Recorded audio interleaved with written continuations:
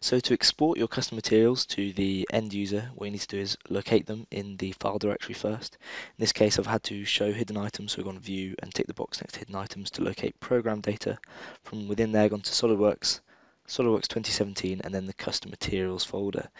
In this case, I'm exporting the file, the custom materials file via email. But in another case, in a company where you're trying to share materials across the company, you might just want to put it on a network location, so you could just copy the file into a network location.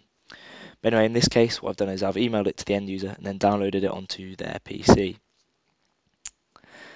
Now, just going into SolidWorks, first of all, I'll just show you that the custom materials currently available is just a folder of plastics. Now, to import the new custom materials, click on the Settings button, the little cog, and go to File Locations on the left-hand side. This is under System Options. Then, from the drop-down menu, select Material Databases.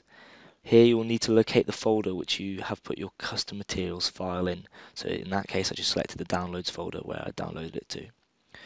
Now I've ticked that all off and said OK. I should be able to go to Edit Materials and see that in the custom materials folder I have the example custom materials that I've imported in.